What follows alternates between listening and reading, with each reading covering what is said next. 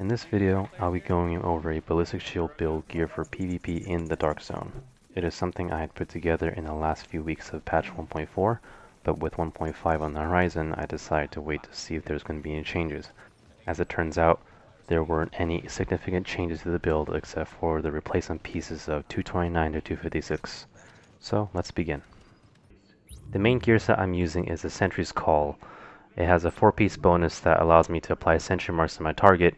Each mark gives me 5% extra damage for a duration of 30 seconds, and each target can receive up to 3 marks. In PvP, sentry marks can serve multiple purposes in addition to providing extra damage for your team. They can be used as indicators for who you, as a sentry player, want to kill. A good team should automatically see sentry marks on enemy players as the main target to be focused on, allowing you to take down your enemy team one by one. The next important piece of gear I am using is the Resourceful Backpack. The Resourceful Backpack allows me to heal all of my skill objects, including the Ballistic Shield, simply by healing myself through any methods such as medkits, first aid self-heal, recovery link, etc. It can even heal the Ballistic Shield when it's taking damage, which is kind of weird, but I'll talk about that a little bit later. The last piece of gear ties everything up together. It is the Decisive gloves, and these are Decisive gloves rolled with critical hit chance, critical hit damage, and pistol damage. The Decisive talent gives you 35% extra damage when you're landing headshots with the sidearm, and since you are running a sentry shield build, you will be aiming for headshots to apply sentry marks on your target, and you will be doing it with a sidearm. Now onto the weapon. I personally like to use the First Wave X45, but this is completely debatable. I've had talks with other people that run shield builds and they prefer to use other sidearms such as the 91011 because it does more damage per bullet and has a slower firing rate. But my reasons for choosing the First Wave X45 is simply because I see my role in a group as support. I'm there to quickly mark my targets, apply some status effects, and run interference so my shield is taking the damage instead of my team.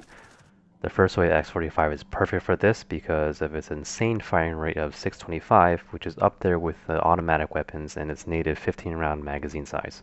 The weapon talents I'm running on this First Wave X45 are Expert and Harmful. Expert allows you to deal 100% more damage when the target is less than 30% health, and Harmful gives you a 15% chance to apply a bleed effect to your target.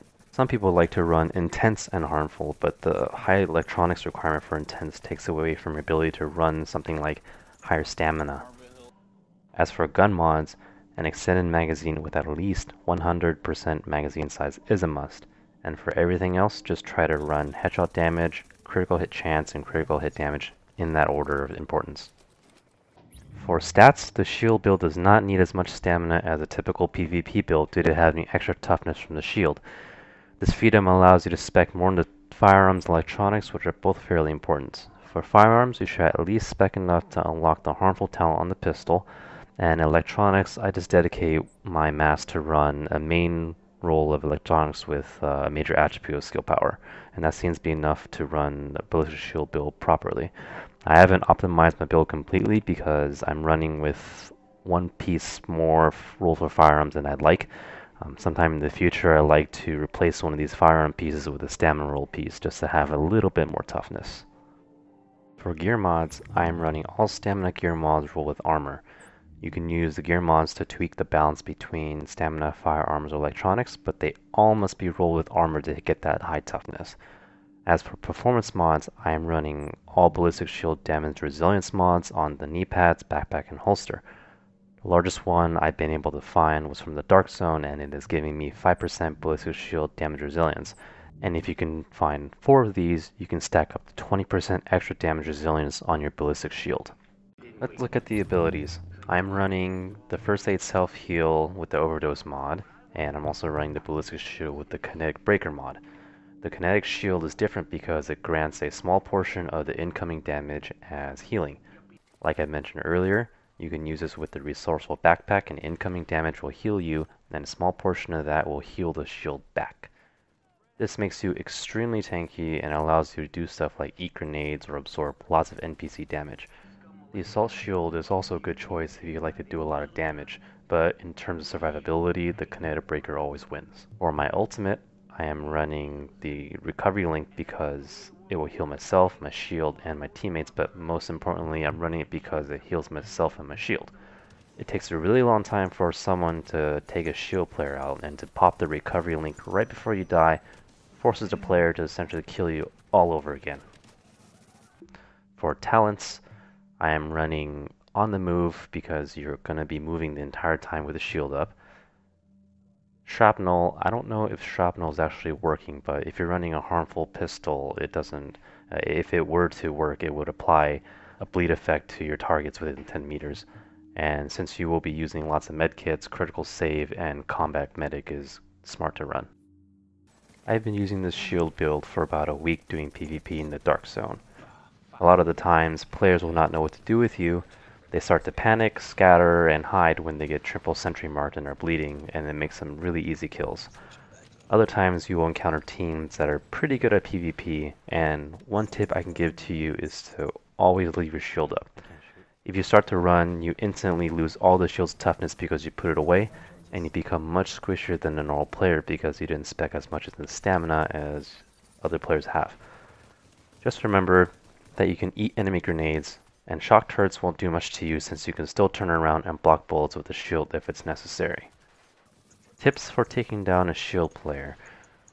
The shield player is very slow moving around, and being on fire doesn't help because now the shield player cannot shoot. Throwing down incendiary grenades on the ground in front of the player and swarming around them from all angles is a great way to go down him. Another way to counter the shield is to take advantage of the fact that the camera angle sucks. If you're able to push the fight into an alley or against the wall, the player will have a hard time landing shots because they can't even see you. That's all I have for my Sentry Ballistic shield build. I hope this video will help you with yours. I will leave the remainder of the video with some clips from my personal experience in the Dark Zone. Thanks for watching.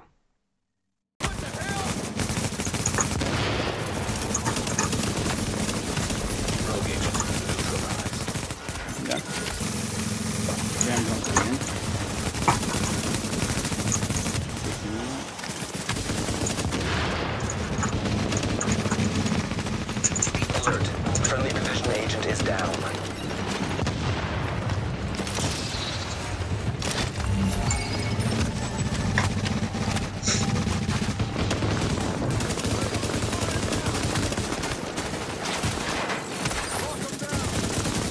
So much gear.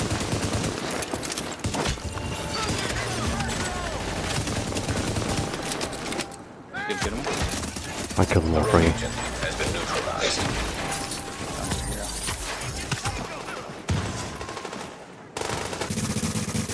Here you go.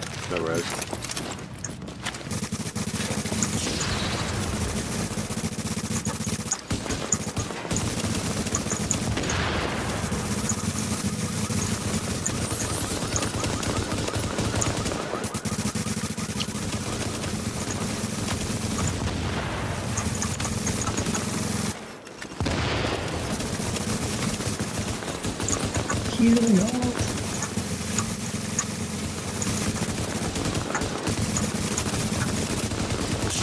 So I got a sniper as well.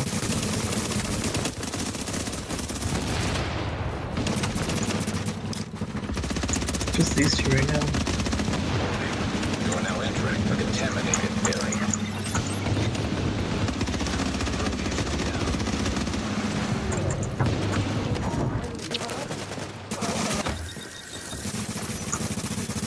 Back.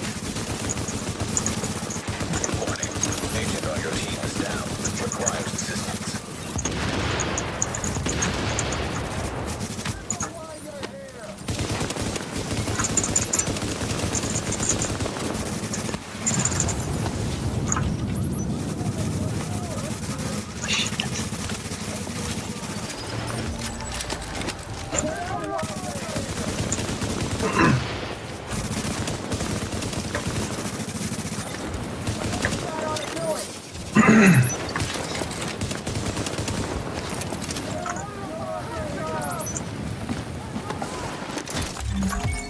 Rogue agent neutralized. Ropes. Finally. So nearly come forward it.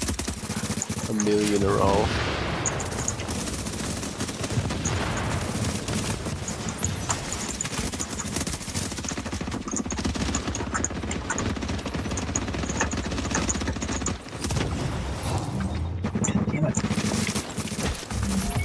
the menu. Uh-huh.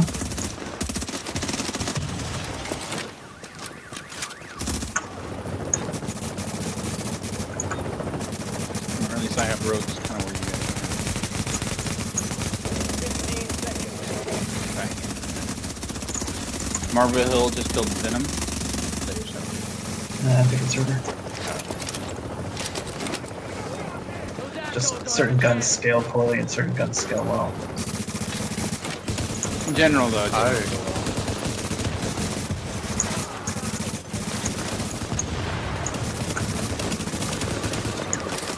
But 4800 is where you unlock everything. 4790 or whatever it is. So, I mean, some people were, I mean, at the beginning of the patch, I was running 4,000 firearms, and the rest stamina Requires a screwing responsive. Hey, that's the other guy.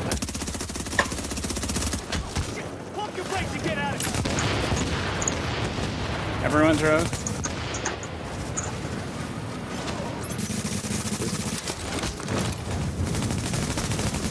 Rogue is still rogue.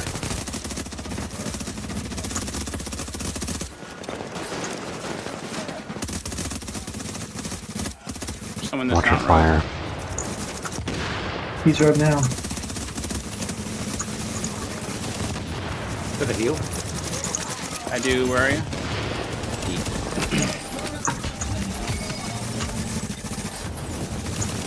Doug's rogue.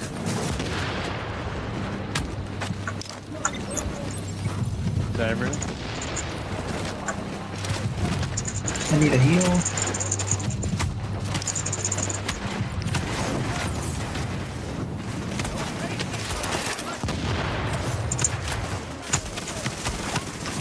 I'm down.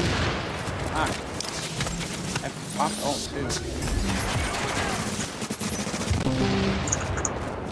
Turn the corner, just get LOS. I got a heal, I got a heal.